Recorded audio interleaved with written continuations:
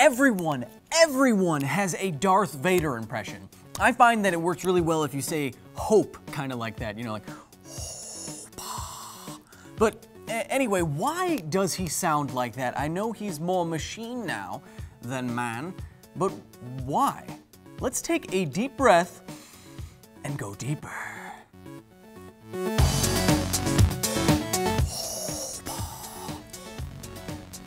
Okay, so let's hear that famous wheeze for a second.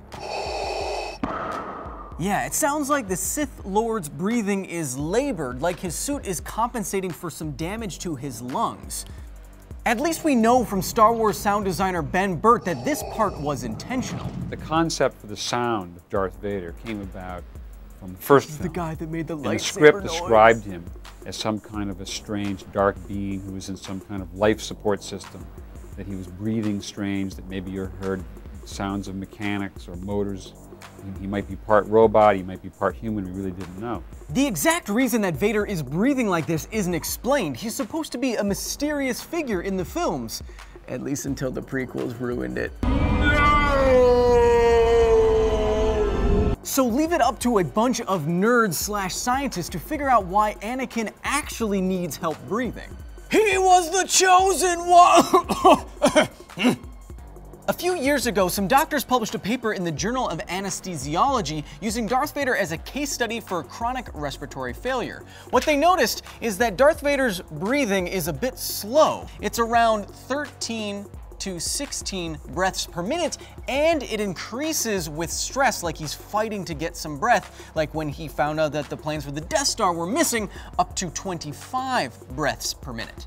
And that was the major clue. If Darth Vader is fighting to get breath into his lungs, then his suit is probably functioning as some sort of BiPAP machine or bi-level positive airway pressure system, and these machines help people with chronic respiratory conditions breathe easier by changing the pressure of the air outside of their mouths. To do this, the machines create an area of high pressure outside of your mouth when you are breathing in, and an area of low pressure outside of your mouth when you are breathing out. We already went through in a previous video that air always wants to go from an area of high pressure to an area of low pressure, so these machines make it easier for air to enter and exit your lungs by changing these pressures, although it's probably never gonna force you out of a hole and into space.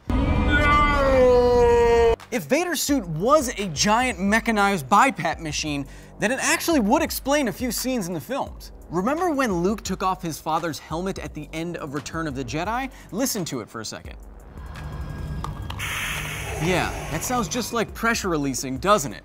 Well, if Vader's suit was maintaining a constantly varying state of pressure inside of it, then that's exactly what it would sound like if you broke that seal.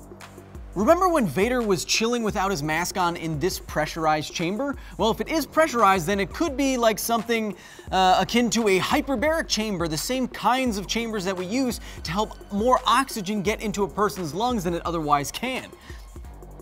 Right there. So why does Vader need a suit like this? What damaged his lungs? Surprise lightsaber! Remember the prequels? Come on, you remember the... Wait, just... All right. Well, in some movie, Anakin is gravely injured and left to die on a volcanic world called Mustafar. The authors of the anesthesiology paper point out that if you were in the same position, breathing in superheated particle-filled air for long enough, you'd have lifelong tissue damage done to your lungs. You could get COPD or fibrosis or even tissue scarring in your lungs. Apparently, having the high ground doesn't only mean having a leg-slicing advantage. It means not having to breathe in that hot volcanic gas that can scar you for life and turn you into a slow, wheezing Sith Lord. And also a Hayden Christensen ghost. There it is. So Darth Vader breathes like that because he is a walking BiPAP machine, his armor protecting him from not just lightsaber swipes and blaster fire, but also complete respiratory failure from the inhalation of hot gases and volcanic debris on Mustafar. It almost makes him more of a tragic figure, and the authors of the anesthesiology paper think that it makes him a great case study for medical students who want to learn more about these problems, and I totally agree. You can learn science from fantasy. Yeah! this because science.